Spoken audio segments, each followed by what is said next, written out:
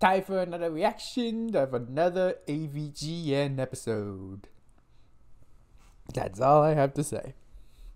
I don't know anything about this one, but let's see how fun it is. Thanks for checking out this episode of Angry Video Game Nerd. But first, I want to talk about this episode's sponsor, Raycon.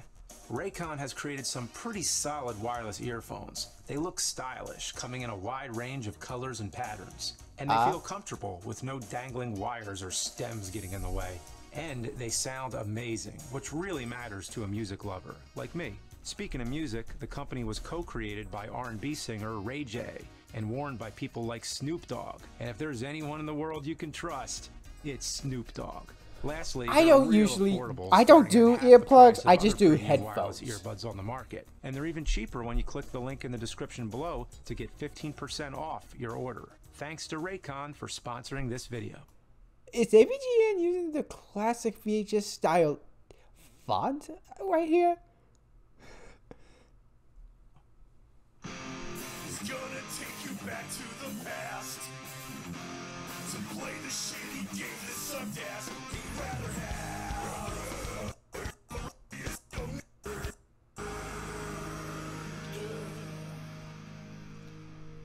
Nah. Cut to the chase. Oh, hey, you're back. Again. You want to play some more shitty games? You know, I just woke up. Can I just have my healthy, balanced breakfast? The hell? Chex Quest? A game inside a cereal box? I swear, if a Chex man comes out and starts turning all my games into Chex, I'm gonna lose it. I just got rid of all that Pepsi left over from that silver son of a bitch. But man, Pepsi this takes me Man. back. Yeah, remember getting prizes in your cereal? They were usually some piece of shit toy that would break. But for some reason, we all flipped the shit when we'd find these. Oh yeah. I actually recall a cereal or something where it had like this Indiana Jones 4 spoon, I think. And when I push the button, the spoon lights up. I remember having a spoon like that. And that was back when I actually had the golden spoons and forks and knives whenever I'm not using silver.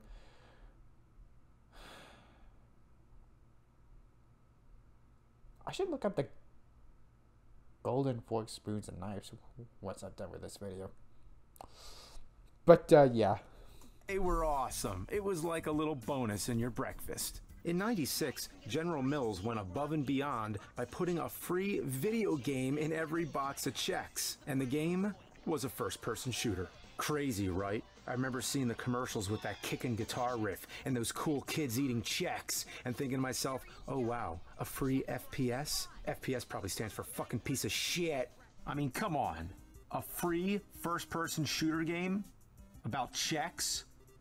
I mean, look at Pepsi Man. We all know how that game turned out. And that game cost real money to buy. 2,800 yen in '99, so about 40 bucks in the US nowadays. So you think a free reskin of Ultimate Doom would be good? A family-friendly first-person shooter that uses the source code from an id Software game? Reminds me of Super Noah's Ark 3D. Or I'm sorry, Super 3D Noah's Ark. But hey, even if it sucks, at least we get 50 free hours of AOL. That screenshot right there, that is how I first saw the internet. So anyway, let me finish this and then we'll start the game.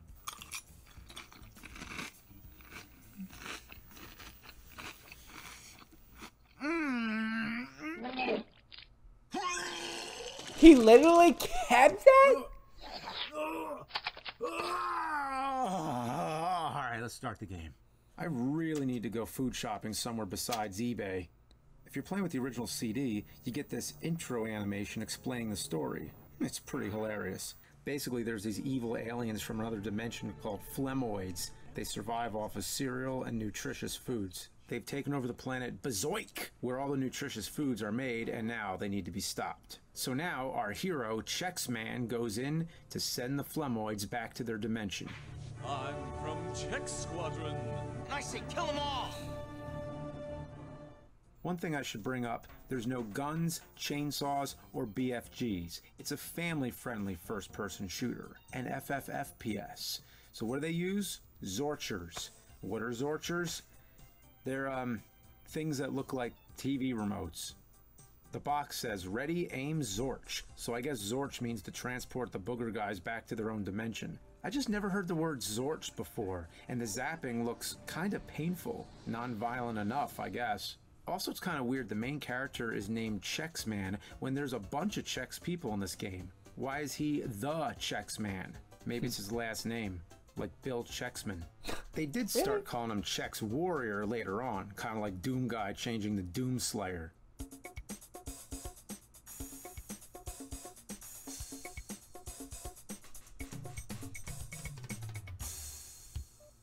The music is pretty good. And the graphics aren't bad for '96. It's pretty much what I'd expect from a rebuild of Doom.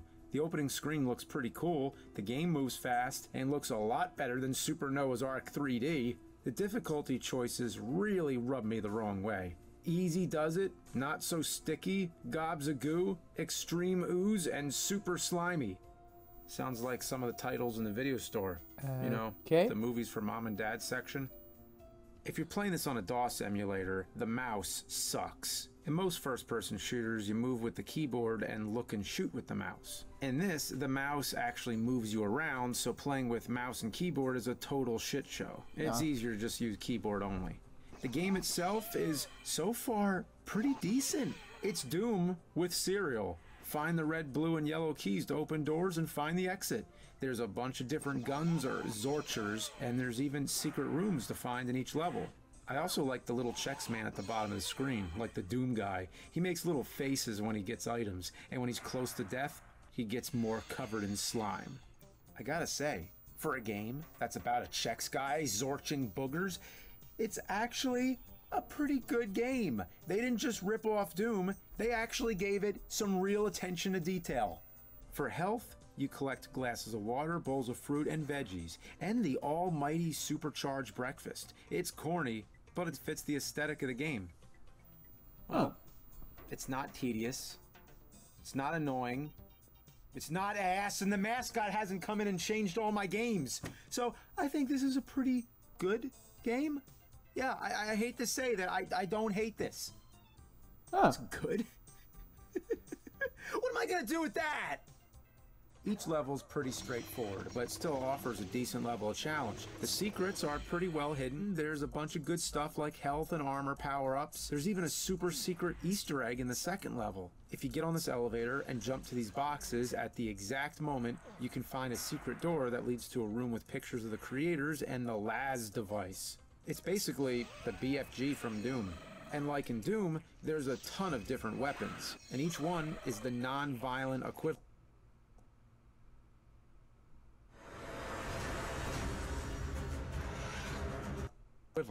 Your default weapons are the Zorcher, which is pretty much the handgun, and the Spoon, which is pretty much the punch. You know, never in my life did I think I'd ever play a game where you're spooning booger aliens. The other guns are the Rapid Zorcher, which is like the minigun, Phasing Zorcher, which is like the plasma rifle, the Zorch Propulsor is like the rocket launcher, and my personal favorite, the most ridiculous weapon, maybe in video game history, the Super Boot Spork. It's an electric spork that tears through everything. It's basically the chainsaw. But come on, it's a spork. Where else can you play a game where you spork enemies to death? Spork them! Yeah! Yeah! Suck spork, you boogery bitch! Yeah, I'm enjoying this game a little bit too much. But don't worry. I'll find something that sucks. So... Chex... It's another game. It's a game, another game from a food company. It's a food corporation game. You would expect it to suck like some video game movie adaptations. And yet this one is good.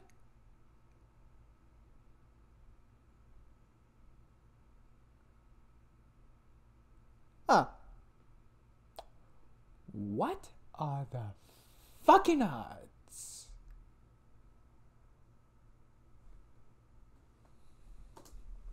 One annoying thing is you lose all your weapons when you die. I know this was also in Doom, but it really sucks in this game. I made it all the way to the final level and died, and when I came back, I only had my regular Zorcher and Spoon. Don't you hate it when you only have your Zorcher and Spoon? The final level is damn near impossible with these weapons. There's tons of armored enemies, and if you weren't actively saving, like me, you might as well just reset the whole game. Now, I know that's mostly on me, but things are a bit unfair. Right here, I'm on this tiny ledge, and I'm getting hit by enemies that are way below me. I can't even aim to shoot them, but they can just target me from completely off the screen. Also, in some places, the game gets really dark. I was trying to find my way out of this area and just kept running in circles before I realized I had been passing the door the entire time. It was just way too dark to see. And level 4, there's this maze. Fuck this maze. It's very easy to get lost. The way out is extremely hidden, which I guess is what they wanted, but god damn, I was in this maze for what felt like forever. Also, if you try to pull up the map, the whole area is blank. Yeah, they knew. They wanted to fuck with people. The maze is the most sadistic thing in this game. And you know there were kids flipping their shits back in 96. It was called the shit flippers of 96. You ever hear about it? Yeah. The last thing, the keyboard controls feel kind of sluggish. Turning and shooting is a pain. There are a couple ways you can go about playing this game, so here's the second way. For this method, you have to download a Doom source port. There's tons out there, but the one I find to be the easiest is GZ Doom. Using GZ Doom allows you to play the game in the best possible way. You can bump all the settings to max and go from the original DOS graphics to playing in 4K Ultra HD. This also gives you proper mouse control, making me Zorch incarnate. Motherfuck. Using the GZ Doom source port's definitely the way to go. Yeah, only 30 minutes later, I'm back at the end of the game. The final boss is the Wall of Slime. There's tons of enemies, but you just Zorch them all and save the trapped cereal people. And that's Chex Quest. So how come that didn't totally suck? It was pretty good, and considering the fact that it wasn't made by a major game studio, it was just a small group of people tasked with the impossible, to make a game, a free game, based on a cereal. Bravo. The company, Digital Cafe, only had a budget of $500,000 and a group of 8 people. One of them, a programmer named Scott Holman, was only 17 years old at the time. He'd actually work on the game after school. But the real crazy thing is that even to this day, this game has a die-hard cult following. Who would have thought? A game based on cereal? I mean, it's basically just Doom with a new coat of paint. All the characters and weapons behave the same as they would in Doom, but the graphics are colorful and memorable. Even though it's really just a reskin, it still feels like its own thing, if that makes sense. Regardless, this game moved 6 million units and quadrupled the sales of Chex cereal. Considering most people just buy Chex to make party mix and those Muddy Buddy desserts, that's a lot of extra profit. There's even 2 Chex Quest sequels. Chex Quest 2 was a free game available on ChexQuest.com when the first one came out. And Chex Quest 3 was made in 2008. The demand for a sequel was there, even in the days of Xbox 360 and PS3.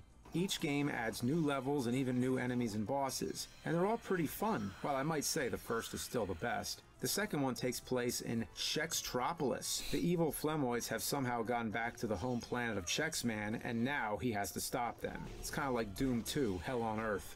I love this part where you go in a movie theater and all the Flemoids are watching some weird cartoon loop. There's even posters of cereal-related movie parodies. Seems the game developers enjoyed working on this and adding their own flavor to a game about a cereal with no flavor. The game doesn't beat you over the head with constant advertisement. It's a game first and a commercial second. There are ads here and there, but take Pepsi Man for example, where there were entire levels comprised of Pepsi logos. Then look at Chex Quest. Sure, there's some billboards, but that's about it. The main collectibles aren't just boxes of Chex, and the objective is to save your people from evil aliens. It's like, you know, a game. The third game has you fighting against the Flemoids again as they prepare an end-all invasion. The levels are also much bigger in this one. Like I said, it was released 10 years after the first game. The game starts you at Chex Central Command and has you take a ship back to Earth or General Mills planet or whatever, and eventually taking the fight to the Flemoid mothership. It was made in response to the demand for a new sequel. The fact that people were still going nuts about a free serial-based first-person shooter 10 years after its release really speaks to its merit. These people took an idea that should have flopped and made it into a total win. Yes, I'm sorry I didn't have more negative to say. I was really trying here.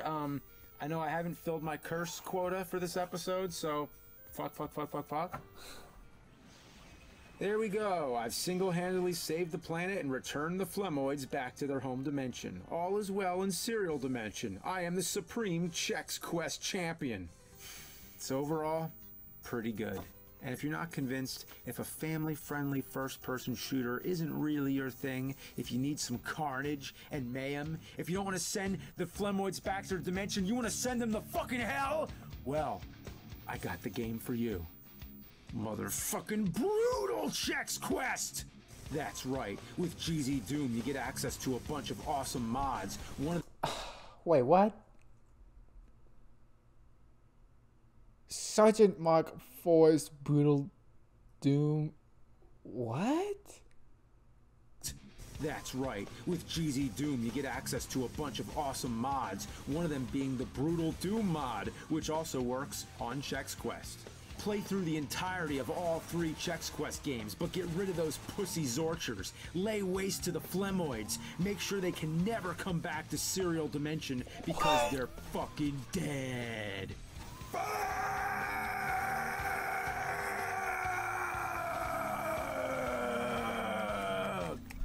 This basically takes all the family friendliness out of the game and makes Chex Man the fucking Chex Hitman! Chex the Hitman hard!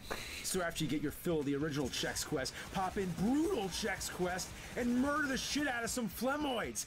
I don't know what a Flemoid is, but I fucking killed their ass! And when you play a game as Brutal Chex Quest, what you need is a brutal cereal to go with it! Brutal Chex! It's Chex on steroids! Illegal steroids! Made from broken glass, rusty fucking nails, and whole grain rice. You're gonna This die cereal just will by eating start that. your day if it doesn't end your life. Fortified with calcium from the bones of fallen angel wings. The only cereal eaten by both God and Satan. It's a straight kick to your muddy buddies. And Brutal Chex turns your milk red from your own blood pouring out of your fucking screaming mouth! 50 free hours of America Online included. Okay, that was a little bit too gross at the end. That was not really necessary. But seriously, it's a corporate. Usually those types of games would suck, but this doesn't. How the hell did they do that? How the hell did they do that?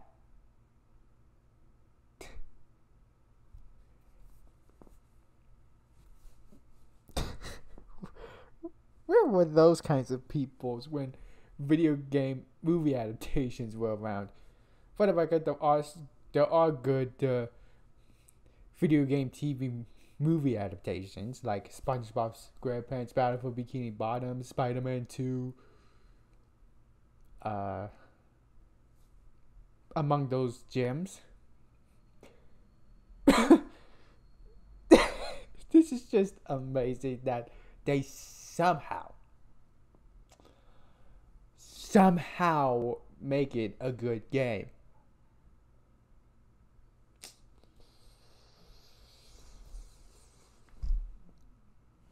I mean, it's one thing to take something that doesn't work and turn it into something that does work.